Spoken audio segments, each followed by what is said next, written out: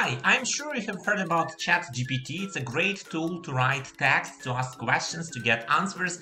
And if you use Stata for your professional work or for your studies, you may wonder if you can use ChatGPT also to write code in Stata. So let's check it out.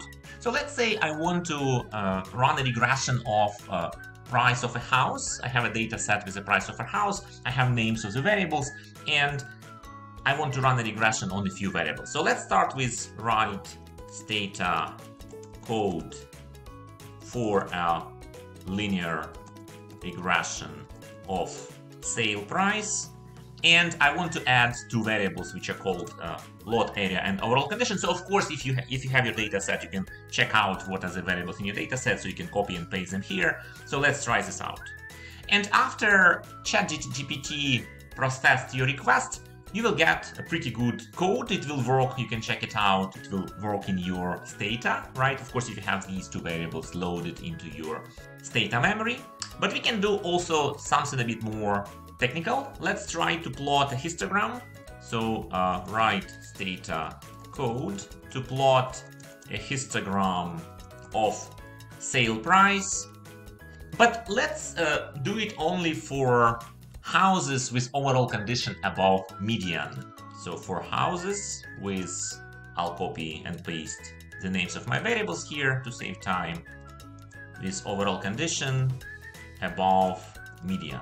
After ChatGPT updates its code, right, and answers this question, you can get actually quite good code, right? So it will generate a new variable called above median, right? Overall condition should be above median overall condition. And then it will place this histogram into Stata, right? And you can see it will actually even add the labels here and the names of labels, and also this extra condition that it's only for houses with a sale price above median.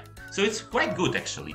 Let's ask ChatGPT what is the best way to prepare publication quality tables in Stata, right? You know, sometimes you run a few regressions and you want to have like a single nice table with all these regressions into one table. So for that, we need to install a package. Of course, we know that it's out package in this Boston SSC library, but let's check out if ChatGPT knows about that as well.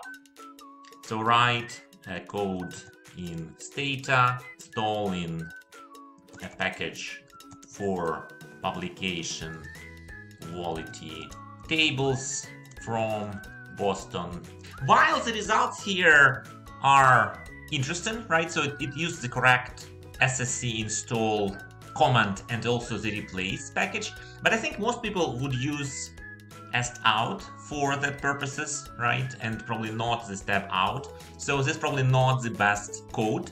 However, overall, you see that in 3 tests we have put ChatGPT on Stata. It performed perfect on 2 of them and close to perfect on the 3rd one. So in principle, I think it's quite good and it passed the test.